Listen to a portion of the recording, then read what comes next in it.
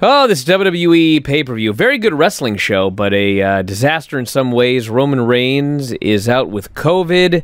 He was removed from the show. Brock Lesnar was moved to the WWE Championship match. He won the title in the main event.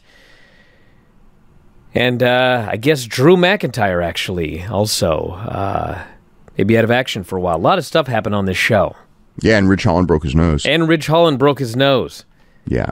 So, okay, so for Drew, I don't know a lot of details about the McIntyre thing. I'll probably know more in the morning, but I guess he's been bothered by neck problems, which is saying something because he worked 2 matches every night last week. You know, he was working tag title matches with the Usos and then a street fight with Sheamus on every show.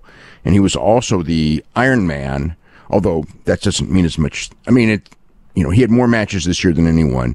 And not coincidentally, more often than not, the guy who wins the Iron Man, now granted there's a lot less matches, usually that means like 180 or 210, 230 matches a year, and this is, under 100.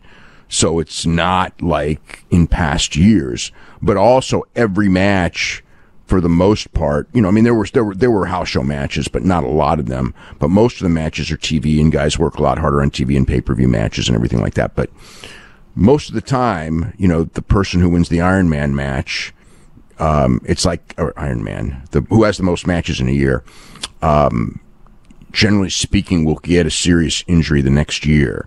And it actually makes sense if you think about it. It doesn't always happen, but I've noticed it happening, almost regularly. So, yeah. I don't know the seriousness of it. Hopefully it isn't too bad. They did an angle on the show where Baron Corbin and Happy Corbin and Madcap Moss took him out and Pillmanized his neck. And as soon as I saw that, it's like, oh, this is an injury angle, and he's going to be out. It's like Lesnar's out of the Lesnar's in theory on Raw, not SmackDown, as the champion. So I'm presuming Lesnar and Roman Reigns are going to end up back together again by WrestleMania. I don't know that, but up until then, it was pretty clear that they were grooming McIntyre for that spot. Maybe before and maybe after as well. Because Lesnar's not going to be around forever, and if he's out for if it's a short period of time, they can make do. If it's a long period of time, they got to switch somebody or something. They got to come up with some contenders for Roman Reigns. So yeah, that's another issue. So with Lesnar, having won the title, the next step is Lesnar Lashley. You could tell at the end of the show they teased, that glare with Lashley and everything like that, and that was the last scene. So, and the match was booked specifically to, for that direction, in the sense that Big E was the one who was pinned, because if Big E wasn't pinned, obviously you'd want to go with Lesnar and Big E. But the decision, for whatever reason, and the reason is that the people who were making the decision felt it was a more marketable match, went with Lesnar and Lashley. And during the match, if you remember, Lesnar F5'd everyone, but he never F5'd Lashley. And they set up a couple of spots, which was the Lashley spear through the barricade. There was the Lashley spear in the ring, although Lesnar did kick out of that spear. And then there was the Hurt Lock, which Lesnar was trapped in the Hurt Lock with the idea that Lashley proved he could get him in there and probably beat him, but Big E made the save there.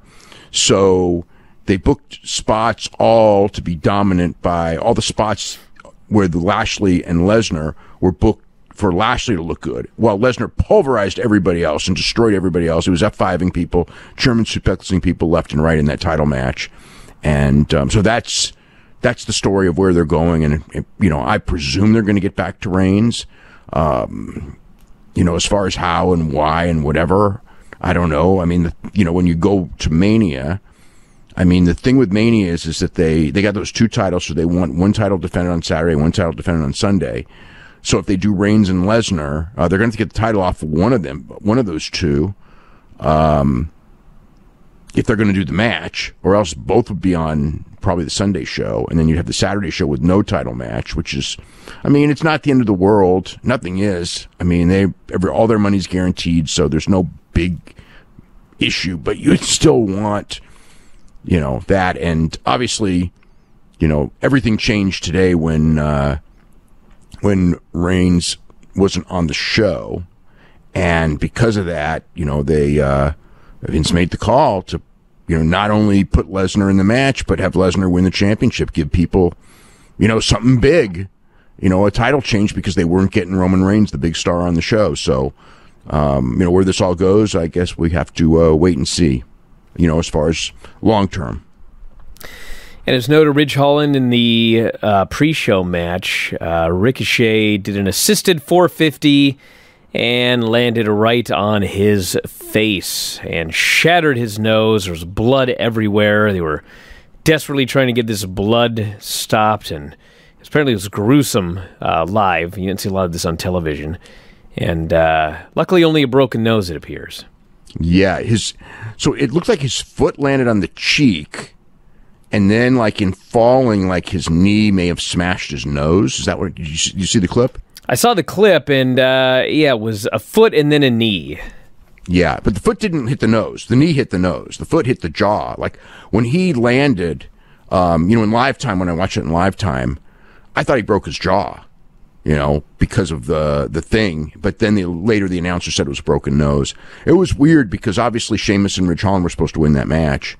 And I guess, you know, I mean, you know, so you had Sheamus against two guys, you know, Cesaro and Ricochet, and he just pins Cesaro clean with a bro kick after taking out Ricochet with a white noise on the floor. So it's just like, boy, I mean, it's just, I mean, it was the plan, but it's just like, when it's one heel against two baby faces and the heel takes out both. I know Roman Reigns did that with Edge and Daniel Bryan, but, you know, as a psychology rule, boy, did that make Cesaro and Ricochet look bad.